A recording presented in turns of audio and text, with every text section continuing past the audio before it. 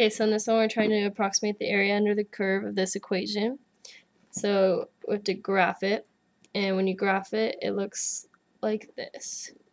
So 1, 2, 3, 4, 5, 6, 3.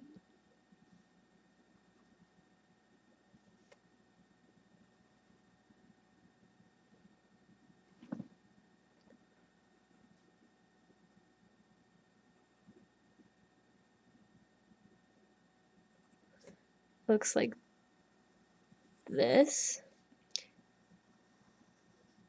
And since it's less than and greater than or equal to, they're closed dots in the ends. And we're using midpoint rectangles.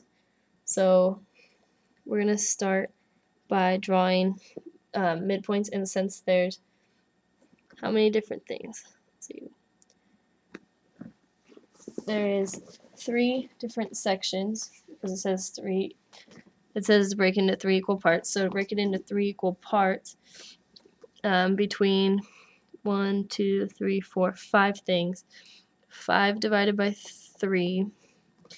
So 1 2/3 of a thing is split up. So 1 2/3 would be about here. But don't draw it to all the way up. That's 1/3. 2/3 would be here, and then the rest.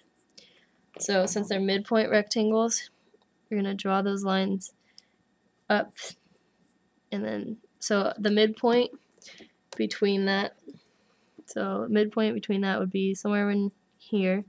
So here's the midpoint of that one.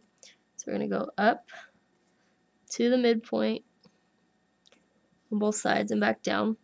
And then for the midpoint on this one, it would be right in here. So midpoint touches the graph there. We're going to go like this.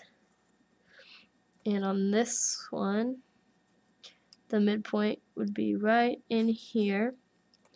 So we'll go up and over to that one. So there's your midpoints.